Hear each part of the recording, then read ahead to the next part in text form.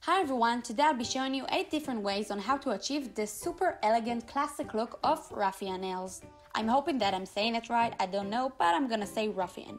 I've been planning to do this video for about 3 years, but I never got around to do it, and I'm so glad that I finally did. This is actually the first time that I've ever done a ruffian nail design, and so these techniques are just stuff that I thought that may work, and maybe not, so we'll see. For more how-to nail art 101 videos, you can watch this playlist here. For those of you who don't really know what are ruffian nails, it's basically some kind of backwards French manicure, but the tip part is near the cuticle. Now let's get started. First, you need to have a base color.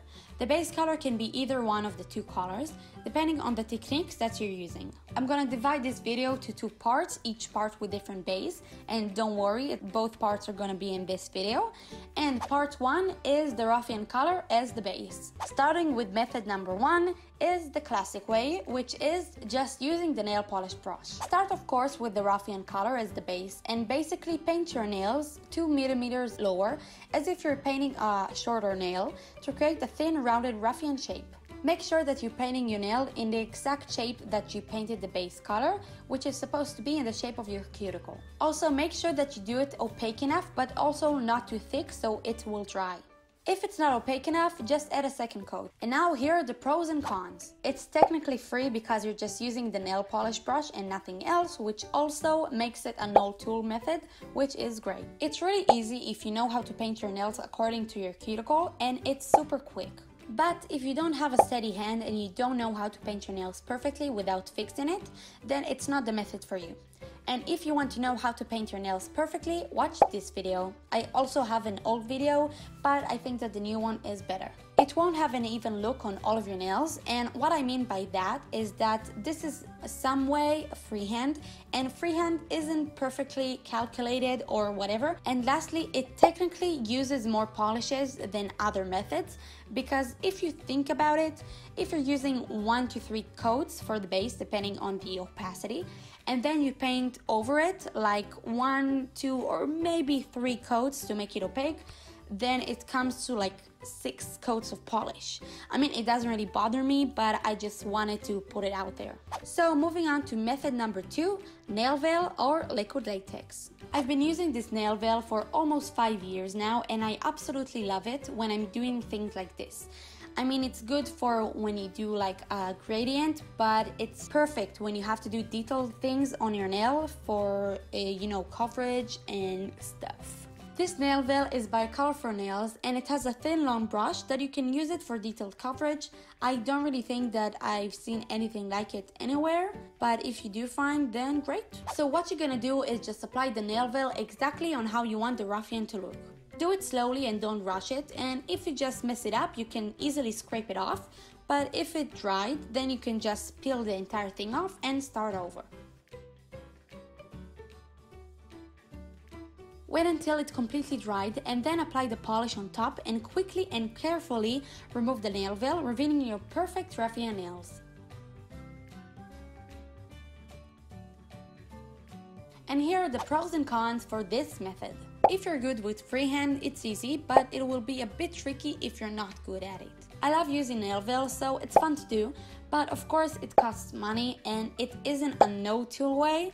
Also, like before, it won't have an even look since it's freehand. It takes some time since the nail veil has to dry, but it doesn't take that long to dry. And like before, it does use more polish than the rest. Next is method number 3, vinyls. For this particular method with vinyls, you can only use French stickers because you need the shape of the inside of a circle. The outside will come later. For this method, you need to start by applying top coat on your nail so the vinyl won't ruin the polish underneath. I didn't apply top coat with this method because I was using the footage for this video explaining on how to use nail vinyls. Make sure that you watch it for more details and explanations. So anyways, after you apply the top coat, make sure that it's completely dry before applying the vinyl. Put the vinyl on your nail and make sure that it's stuck properly, and then just apply the polish and quickly remove the vinyl before the polish dries. And the pros and cons for this method are, with this, unlike previous methods, your nails will always look the same, depending, of course, if you put the vinyl as the same distance as the rest. It's super easy to work with and absolutely zero skills needed, which means it's perfect for beginners and it gives a perfect crisp look. But of course it costs money and it's not a no tool. It takes time and to plan a bit ahead because of the top coat, and also if you don't want to use top coat, you still have to wait for the polish to be completely dried. And like the previous ones, it uses more polish. Next is method number 4, DIY stickers or decals or whatever you call them. For this, you should measure the size of your nail and paint a slightly smaller nail shape with the base color on a plastic bag and let it dry for a few hours. For a full explanation on how to do DIY nail stickers or decals, watch this video. After it completely dried, peel it off gently and measure it on your nail. If it's the right size, great, but if it's too big, you can always cut it, or if you didn't measure it because you had to go to sleep before a 12-hour night shift like me, then you can either fix it by applying polish on top or just redo it. What you need to do is apply a thin layer of clear polish on the nail and just stick the sticker on and remove any excess with nail polish remover and a brush. And here are the pros and cons for this method. It's free because you probably have a plastic bag at home and it totally counts as a no tool. You don't need any skills except for good eyes and a brain. Super easy to work with and totally perfect for beginners. I love making DIY stickers, so it's super fun and you can be more precise with this. But obviously it takes way too much time for a simple ruffian nail design because you have to wait a few hours just for the sticker to dry. And also you need to plan ahead because it has to dry, and also it uses more polish than the rest. And yeah, I know what you're thinking. How can you say it uses more polish than the rest if you set it in every single one? Well, that brings us to part 2, using the other color as the base, which is the base as the base. First is method number 5, using a nail art brush. All you have to do is choose a nail art brush of your choice and just paint the ruffian shape thing with the color of your choice.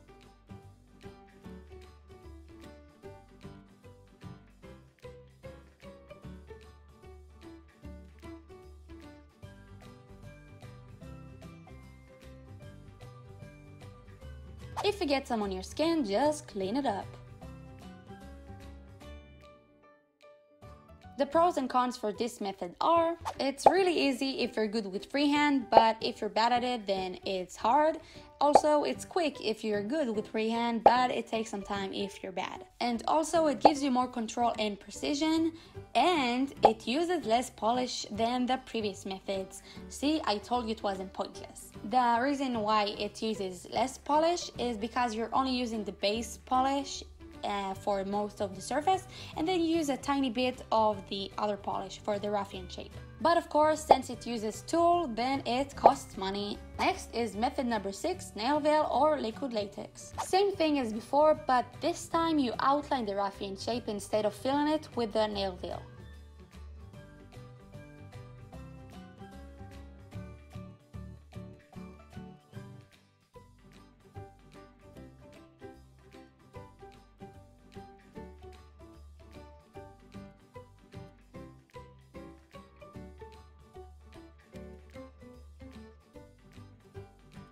After it completely dried, apply the polish and quickly remove the nail veil.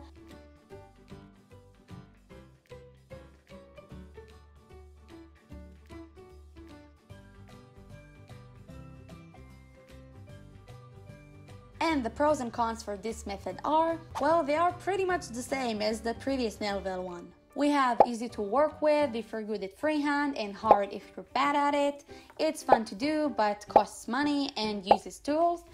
May not always have an even look and takes some time to dry, but the only difference is it uses less polish. Next is method number 7, vinyls. This is almost the same as the previous one, but with this method you can use the outline of a circle, unlike the previous one that you could only use the inside of it. That means that you can not only use a French sticker, but you can also use a band-aid or just a regular rounded sticker. So of course apply top coat and let it dry completely. This time I actually did use top coat, I just forgot to film it. Then just put the sticker on the nail, leaving space for the ruffian shape. Then fill it with the color of your choice and quickly remove the vinyl.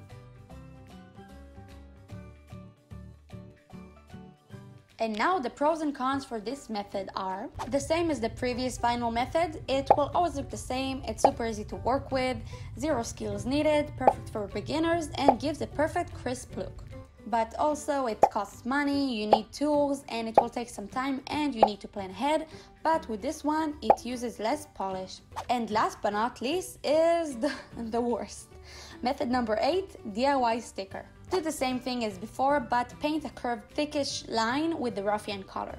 Wait a few hours until it completely dried and then peel it off. After that, measure it on your nail, and as you can see, it doesn't really want to cooperate with me and it keeps falling off.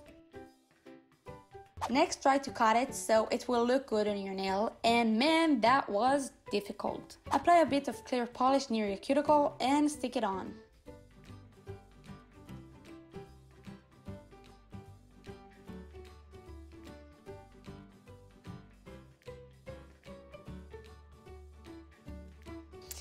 Yikes, that looks bad.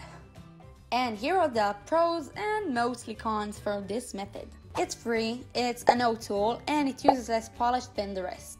But of course, it takes some time, you need to plan ahead, and it's super hard and well, kinda dumb, and it will probably turn out super bad. But of course I had to do this method because I always do this type of thing. Well, here are all of my methods. I hope that I covered it all, and if you can think about anything else, then leave it down in the comments below. I really hope that you guys enjoyed. I loved making this video and all these types of videos. Make sure you subscribe for more videos like this and give this video a big thumbs up, and I'll see you in my next video. Bye.